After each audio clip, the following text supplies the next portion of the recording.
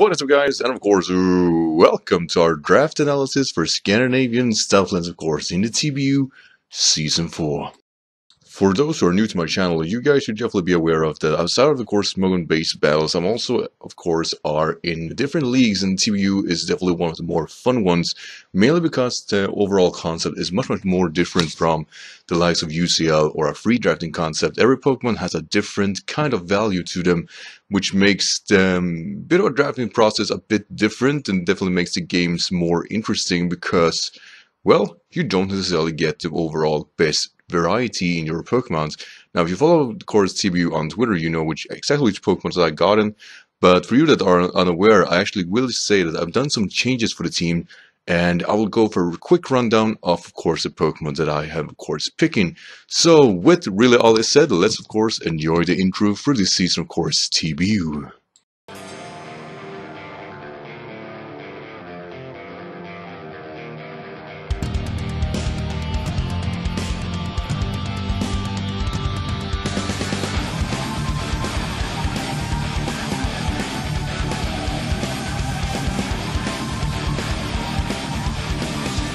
So if the intro wasn't super obvious, Blastoise is our #1 pick, or Mega Blastoise specifically. Originally we have Circuitry, but decided to drop that to get some value really out of my draft. Circuitry was really interesting, was definitely one of the first one I was decided to draft, but my overall draft or bench didn't necessarily get all that much better, not necessarily getting a few fixes that really needed to be done, and of course Mega Blastoise represented just that. Rapid Spin, Mega Launcher, and a big variety of move makes Mega Blastoise really interesting, and also makes some necessary build to my team. And yeah, Mega Blastoise overall never used in the League format, and I've seen it with a very high success on a amount of people I've seen, definitely one of them being of course 6-feet attack or Leo, which clearly this mount can definitely take up pleasure of rolls and do them really well with its natural bulk and very high special attack. So Mega Blastoise is definitely our #1 pick, and definitely the most interesting one to have this season. And for the second, we actually got, of course, Excadrill, and this is actually the first time, being of course that most people know me as, of course, the Sandstorm kind of guy. This is actually kind of surprising that I never really actually drafted an Excadrill in any kind of league. And Excadrill is a super interesting mon, mainly because it's very high attack and of course HP, together with a very different speed tier, which can take on a plethora of Pokemon. And of course we have the likes of Sandrush, Sandforce, and of course Mold Breaker, making sure that any kind of defensive Pokemon with Levitate in mind will not be able to, of course, deal with, of course, Excadrill really that well. And Excadrill overall just a very high attack power, basically walls and dents any team necessary. Earthquake and of course Iron Head is a very powerful combination of stabs. So Excadrill is a very interesting mod for this kind of season, and I hope overall I will do well with it, quite honestly, because it's definitely one of those Pokemon I feel I haven't tried out enough. Next mon we're gonna pick here is Magnezone, and Magnezone was originally not on the team due to me having Circuitry. I was actually dropping, like I said, Circuitry for, of course, Mega Blastoise, and actually Venusaur for, of course, Magnezone. And yeah, Magnezone is probably one of the few here that the really need was super necessary, mainly because I have Excadrill, which is walled by the likes of Skarmory and Celesteela, so having a Pokemon that actually can lock them down, so of course Magnezone is going to be very important, and that comes together with, of course, any type of tap boost that I will be facing throughout this season. They all can actually do a plethora amount of damage on any team, so having the likes of Magnezone will not only be important, but probably crucial for a few of these matchups. And of course Magnet Pull and of course Analytics makes this Pokemon really well rounded. And of course the Jericho sets of Assault Vest or Scarf, all of them being very necessary. So Magnezone just basically a fixture for a team that really needs that for the things that it's walled out by. And we're gonna follow that up with, of course, Tyranitar. And yes, what can I say about Tyranitar that hasn't been said before? It supports Excadrill really well, but of course the Sandrush. Sandstream alone is a very powerful kind of ability, mainly because it actually makes sure that, of course, Tyranitar get a plethora amount of special defense born to it. With, of course, a really high special defense, it is a very good pursuit trapper. It can set up rock that has a very well, dangerous, one should say, special move pool that it could utilize to this 95 special attack, which is actually fairly high for a Pokemon of its caliber. And outside of that, well, Dragon Dance, Crunch, Stone Edge, Earthquake, there's a lot of moves going on, together with, of course, a optimal C moves, this Pokemon's just, how do you say it, potential is just close to limitless. So Tyranitar might not be the greatest variety of Pokemon, but for this team and supporting Excadrill really nicely, it might just be one of the more dangerous Pokemon for my opponent's combination to actually be facing. And the next pick is definitely the more interesting one, because I've actually had Heracross on my list, but Buzzwole was still available, therefore we got it. I don't know too much about Buzzwole really outside of, the things I've used on the ladder and of course on my Wi-Fi battles, but one could definitely see the perks of Buzzwole is of course its very high attack and of course defense together with a very high HP stats. It's a super bulky Pokemon with a very bad special defense and kind of an average below speeds here, but you will get access to the likes of course Superpower, Hammer Arm, Leech Life, which is going to be super important, Ice Punch, Thunder Punch, Bulk Up, and of course Roost, which makes this Pokemon very tough to deal with. It's very hard to KO and hurts when it comes to retaliation. So I'm definitely looking forward to using Buzzwole. I think it might be one of the more interesting Pokemon coming out of this generation, mainly because of the combination of the Bug and Fighting, which is a very rare combination, which Pheromones are banned from this league. Buzzwole might just become one of the more superior Pokemon, so I'm very glad I got it, and I'm pretty sure it's going to actually help my team quite a lot, mainly because of its very high wall breaking capabilities. So my next draft was basically I needed a fairy type because they got in kind of scarce, kind of fast. So I knew exactly which one I wanted, and that was definitely Gardevoir. I've been using it for 3 seasons in different leagues, so I used it once in TBU and with some success. I used it in the LBA, which is another league I'm doing really well or done really well with in previous generation. Gardevoir is a very good Pokemon, mainly because of its course combination of Psychic and Fairy, and getting a lies of Healing Wish, Will-O-Wisp, and actually have a very broad supporting move pool with Shadow Ball and Thunderbolt and whatnot outside of its stab. So it's a very interesting Pokemon. It does really well, it gets trick of all the things, and it is a very high special attack, making sure that Scarf set is a very potent one, though the boosting, of course, defensive set is still very interesting. Now sadly we do not have the supporting C move activated for this kind of season, which is a bit of unfortunate, mainly because it gets Hypnosis, which is a very interesting C move to use with it. But outside of that, Gardevoir is a Pokemon I'm really looking forward to. I do believe most Ultra Beasts have trouble dealing with it, and they've been able to trace that ability of course the Ultra Beast boost, or the Ultra, they're called Beast Boost, sorry. It's definitely going to be helpful. It's gonna make sure that Gardevoir is a very big threat for most teams if they don't utilize any type of supporting set capabilities against it really nicely, because Gardevoir can punish any kind of more defensive team, mainly because its tracing ability just forces down so many plays so easily. Now the next Pokemon I drafted was actually a Pokemon I've recently got a lot of love for in Generation 6, and that was Jellicent. I never knew how defensively capable this Pokemon were until I actually used it in, of course, another league called the NBA, but also my own league VPL, where its defensive capabilities just outshines everything. It's a very hard Pokemon to kill, and with of course its spin blocking capabilities, it only makes it that much worse.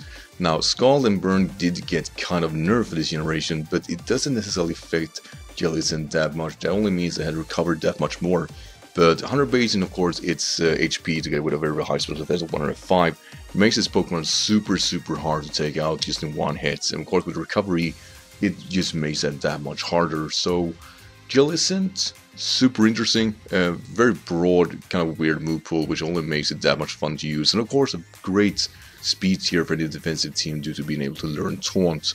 So yeah, not much to it. If anybody has been using it, know exactly what it's all about, and it's definitely one of my overall favorite Pokemon from previous generation when it comes to battle mechanics and capabilities. So I don't think that is affected that much, and therefore really looking forward to using this generation too. So really are hoping that my Necromedusa or Jellicent will do well here, and I have a fully trust in it's a very good defensive water type for my team here. Next Pokemon I drafted was Moltres, and that was mainly because I had 2 rapid spinners. I kind of felt that I can do this. Moltres has something new for this generation, clearly of course, with the burnout attack, which is going to be very helpful, making this Pokemon a bit more defensive than it already is. Where it's not necessarily known for its defensive capabilities, but it can definitely be utilized with of course burnout in action. And of course we have the C move Solar Beam, which also is affected now with of course the blooming attack. Can't necessarily, was it Bloom Doom or something like that? What I'm trying to say is that we don't have to use Power Herb version anymore, we can actually use a C move version, which just makes that attack that much stronger. So Moltres can become very, very viable. It's a very, very specific Pokemon for a specific matchup, but for that combination of fire and flying and still hurt as much as it does with the likes of Hurricane and Fire Blast 125 special attack, yeah, this thing gonna be super viable for me, and I'm just looking forward to using it. Now, with all this said and done, I didn't have a grass type or a poison type at this point, so Roselia might look a little weird to be drafting, and for what it's worth I do understand that, but one has to see to my overall team here. I lack spikes, I lack toxic spike, I lack a poison type, a stationary one at that, to be able to soak any kind of toxic spikes, which means Roselia makes sense. It's not the most defensive Pokemon, it has a very high special attack for being of course a middle stage Pokemon. So Eviolite is always going to be a factor with this kind of Pokemon, but it's very, very good at stacking. It's very, very hard to kill at one hit, and it got recovery, it got decent stabs. So for what it's worth, it's definitely one of the more niche picks I made, but it also kind of stands out for it that is probably all I really needed that was left on my team, because the rest of the picks there is gonna come to fruition are Pokemon left with of course a viewer pick and of course the bench Pokemon for this season. So with all that said, let's go over the bench Pokemon and my viewer pick. So at the first bench we had a Alolan Executor. And for what it's worth guys, thank you for giving me this Pokemon. Wow, I didn't necessarily think I would get it. I actually have Archeops on my team here. I was really hoping I would get Archeops. I really needed something like that. But for what it's worth, Alolan Executor is very, very funny. And while it is benched from the start, I'm definitely looking forward to using this Pokemon, mainly because it's actually not necessarily that shabby. It learns Flamethrower, which is super, super weird. It has a very, very big variety. It's a Witch Passer for some extent. And yeah, just super weird. I really want to use it mainly because I do believe it's going to make a few of my opponents Stress Plagues a lot against it, because they don't know what they're facing. And you know, looking at his stats here, it is a bit of a slower Pokemon, but can set up Prick Room and it's not easily KO'd, and has Frisk for abilities. So there are a lot of things going for it. So for what it's worth guys, thank you. I'm definitely looking forward to using this. Second bench is Frostlass. I've used Frostlass previous season, and this was actually previously Mega Glalie, which clearly got dumped because we have Mega 1 Mega Pokemon and Blastoise was that. Frostlass is actually just as good really. Lacks Freeze Dry, lack of course offensive pressure, but you have Spikes. Gets Will-O-Wisp this season, has Destiny Bond, it's a great spin blocker, good stabs, learns Thunderbolt, and yeah, just overall it's a very, very interesting Pokemon, and it's very, very hard to deal with if you're not prepped for it, because it has so many varieties of sets. Even though the Focus Sash lead is probably one I'm using Smogon, I want you to know that with of course all the other capabilities that Frostlass gets, it could just do that much more work this time around. I didn't use it that much previous season, but with the variety that I'm gonna face this season, Frostlass should do that much better actually. And yeah, while it's on the bench now, don't expect it to stay there for long. So the last bench Pokemon is Wolf or Stoutland. And yeah, the reason it's benched is mainly because of course it was a Pokemon I knew nobody else would get, because they knew that I wanted it. You know, it's my main mon really, and I've used it in I do believe 5 different seasons in different leagues, and with really, really big success, and it's not gonna end by any chance of imagination. Stoutland has a very, very good variety of what it can do, with of course like a Scrappy, Intimidate, but clearly Sand Rush is the reason I'm getting it here, even though like I said the defensive set is great with Intimidate and of course Thunder Wave. It's a super, super strong Pokemon with a good bulk. There's a bad special attack which clearly you're not going to use with it anyway, but you get this generation actually gets Psychic Factor I believe. While not the best move, it's still kind of cool that it gets it. But outside of that, you know, it's a very, very good band user. I really like to use it with that in mind. And if the opponent, of course, lacks, you know, a good Pokemon to kind of soak the hits from Stoutland, then this Pokemon's going to be there. It's a very, very abusable. The return banded version is just that much stronger. And of course, combination Superpower, Crunch, Play Rough. There are so many situations where Stoutland can come out on top, mainly because it's high attack of 110. It's not something to shove at, it definitely does hurt. And I wouldn't call myself Scandinavian Stoutlands if I didn't get a Stoutland to my team. So I'm really glad I got it. I was surprised that nobody actually was trying to take it. I was glad too, because that means that I got it, and I definitely kind of held on a little too long with it, making it my last draft. So I'm really glad that it's on my team. So yeah, overall that's the draft, and I really don't have any initial thoughts going on here. I think this is a strong draft, and I was really glad I got a dragon type eventually. I was aiming for Dragon actually, but it became Venusaur, sadly I should say. But did fix that, of course, getting Frostless instead, and of course Magnezone and Mega Blastoise. And you guys voted for Mega or Alolan Executor. And yeah, I mean, for what it's worth, I mean, I got the Dragon type, which is awesome, and I'm really looking forward to using a lot of these Pokemon, mainly because I got so weird Pokemon for this time around. Well, all in all, I do have a few Pokemon I've used here before. So of course, Frostless, Magnezone, actually previously, Jellicent, Stoutlands, God of War, Tyranitar, Pokemon I've used before. But then of course we got the only, or actually 2 Generation 7 Pokemon, of course, Buzzole, Alolan Executor, Moltres, Mega Blastoise, Celdea, and of course Excadrill being of course completely new for me. So really looking forward to using these kind of Pokemon. And I do believe, consider what I am going to face, and I went of course last round, which means I didn't get any type of Pokemon. I really think that I have at least opportunity of doing something against them, because that's kind of what it's going to boil down to. We have a lot, of course, Tapus and UBs that are tough to deal with, and if you go in last, you're not going to get the best out of it. So all you can really hope for is that eventually that you can do something about it, and I do believe the combination of Pokemon I'm using this time around is going to be enough. I'm definitely aiming to, of course, win the whole league, but it definitely, just get in the final, lose that. That's tradition after all. I do believe I have 5 final place situations where I lost. I don't see how this one could turn differently. But with that said, I hope you guys enjoyed this list, and of course not list, clearly the draft alone, and I hope you guys are rooting for, of course, Scandinavian Stoutlands this season. I'll definitely will be. One has to. But yeah, I hope you guys like this team, and if you have any initial thoughts or anything like that, post it down in the comments below. Make sure to check out the other guys, of course, who are actually uploading today with, of course, their team analysis and what you guys think about them, and comment that they support the TBU, right? That's what all gonna boil down to. And we guys, thank you, of course, so much for watching, and I'll see you once the TBU starts, once the Pokebag is open. Until then, we're actually holding up a little bit. But hopefully that shouldn't be too long. Guys, thank you for watching. Well, I'll see you next video. Until then, of course, take care. Bye.